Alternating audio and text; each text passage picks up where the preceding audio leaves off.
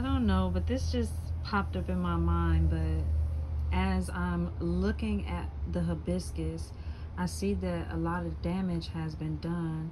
But regardless of all the damage has been done, I see that they unapologetically still shine. And even though it's missing so much in the middle and a lot of damage was done to it, like they're not allowing missing pieces to affect how they show up in the world, because this is just temporary, right? And as it keeps getting watered and as it keeps getting taken care of properly, then all the pieces that was once lost will be replaced, and this will fill in, and it will be even more beautiful than before. And so this is just a temporary phase.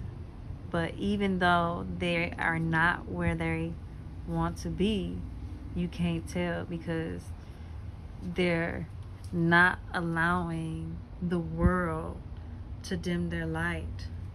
And so as I was sitting here, that came to my mind. And then like I heard like this big popping noise, right? After I thought this thought. I never thought this before until I was looking at this. Like, wow, like I could say like this looks scrawny and skimpy, but guess what? This is just a phase. And then once it gets big and beautiful, it's like beautiful because they knew who they were from the beginning. They know how beautiful they are. And this stage doesn't define them. It doesn't define who they are. So, I mean, I know maybe I'm thinking about things too deep, but as I'm just sitting here, I'm just reflecting, and I'm just going to use it in my own life experience.